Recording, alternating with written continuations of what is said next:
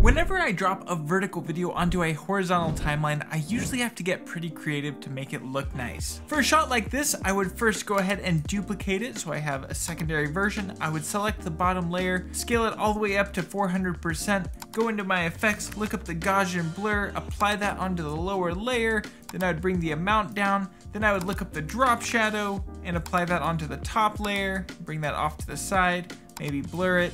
We could even go in and colorize this bottom layer, and we could change those colors to be whatever we want. Maybe we want more of a bluish tone or something like that. But that is a lot of steps, which might be okay for a single project, but what if you have a lot of projects with vertical videos? Well, in this video, I'm gonna show you how to build a powerful Apple Motion template that can do all of this with a single click of a button. Also, if you're a patron, you can download this project and use it in your videos right now. The first thing is first, go ahead and open up Apple Motion. If you don't get the project browser, you can go up to File, then select New from Project Browser. For this project, we are going to select the Final Cut title. Going to the top right, you can select whatever preset and frame rate you typically like to work with inside of Final Cut Pro, and I recommend something around 5 to 10 seconds for your duration. After that, we can go ahead and push open. The first steps we need to take inside of Apple Motion is to delete this type text here layer. Now, typically in my videos, I like to also delete the title background. However, for this video, the title background is one of the most important elements. So instead of deleting it, we are actually going to enable it. Now, just so we can get a good idea of what is going on, I'm gonna go ahead and add a mask onto this title background. So to do that, we'll go on down to the rectangle tool and just click and drag pretty much anywhere inside of our video inspector. This mask is not going to stick around, so it doesn't have to be perfect. It's just going to enable us to see exactly what's happening on the screen. Now that we've done that, go ahead and select your title background. Firstly, we want to go ahead and add in a nice background behind it. So to do that, select your title background and push K. This is going to create a clone layer. Selecting that clone layer, let's go ahead and push Command and left bracket. That's going to bring it down in the layer stack. You can also just click and drag if that's easier for you. From there, let's go on over into our inspector and locate our properties. Finding the scale value, go ahead and just drag that all the way up to 400%. Now that we've done that, we need to blur out this backdrop. So to do that, selecting your clone layer, go on up to filters, then go down to blur and select Gaussian blur. In here, you can see we have an amount slider, and I can go ahead and just drag that up. And if you wanted extra control over this inside of Final Cut Pro, you could just click on this down arrow and select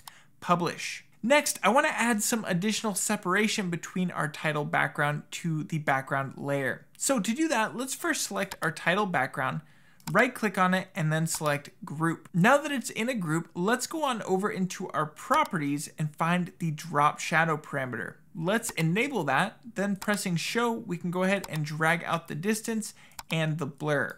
And again, if you want control over any of these parameters, you can just click on this down arrow and push publish, and then it will show up inside of Final Cut Pro. Also, pro tip, you could make this a glow by changing it from being black over to white or whatever bright color you want, and now it will look much more like a glow effect. Additionally, I also want this cutout to have a nice border. So to achieve that, let's go on up to filters, go down to border and select stroke. This is going to apply a nice red border to everything. Going to the left side, let's change the color from red over to white. I happen to think that looks a bit more elegant. We could publish that color parameter if we wanted to. We could also publish the width parameter so that we can adjust all of that over inside of Final Cut Pro. Now, there's a few other areas that I might want to add some contrast between the background and the foreground. Firstly, let's select our clone layer and go on up to filters, go down to color, and we can apply the colorize filter. This is going to give us the same controls that we had over in Final Cut Pro, but now they'll all be embedded in this single plugin. From there, we can go to the left side and find the remap black and white, and we can just publish those two parameters. Also, if there's a default setting that you like to use the most, say for example, you want everything to usually be blue, we could push it over there. You could even bring down the mix slider if you wanted to, so it's just very slightly blue, but still retains a lot of the original color. And finally, one last area where I really want to differentiate things is by adding in some nice texture. Now you can get as creative as you would like with your textures. One way to do that would be to go up to filters, go down to stylize, and then select add noise. From there, we could go on over to the left side. We could make the noise monochrome. We could bring down the amount quite a bit. We could change the type over to Gaussian noise. And if you didn't want it to animate so it looks like static, we could go ahead and disable the auto animate checkbox. This is a great way to add some texture into your background, but another option is to take a look at all of your generators. Let's go ahead and disable the add noise. We'll go over to library, go to generators, and you will notice you have a ton of different options with your generators. One of my favorites is this Truecate tiles. So I'm going to go ahead and apply that, and we're just going to place it just above the clone layer. From there, we can go to our inspector, and in here we can find all sorts of options. The main one we want to take a look at is this color 2. Let's click on that white value and just find this opacity slider and bring that all the way down to 0. From there, we could change the color of these black lines if we wanted to. We could also publish that as a parameter to adjust over inside of Final Cut Pro.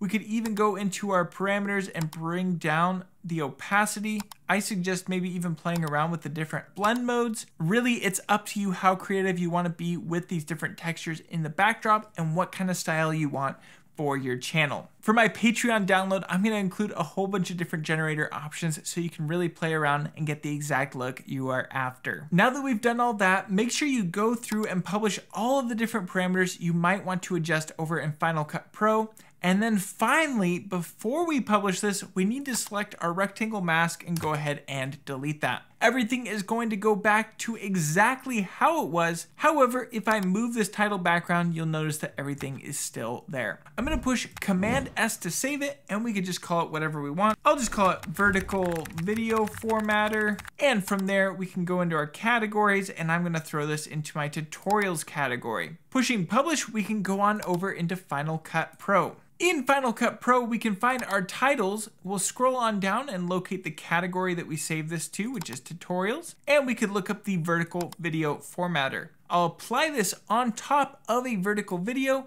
And just like that, you can see that all of those changes we created over inside of Motion have now been applied onto our video. And what's super cool is we could even select the original video and bring down the scale a bit. And now it will fit inside of our frame really nicely. And everything is going to work exactly as it should be. Plus, if I were to go in and crop off the top and the bottom, you can see how those adjustments are being made in real time all inside of Final Cut Pro. If this video was helpful to you, consider pressing that like button, consider subscribing, and you may want to check out this video where I show you 5 vertical video hacks for Final Cut Pro. With that being said, thank you so much for watching, and I cannot wait to see you in the next one.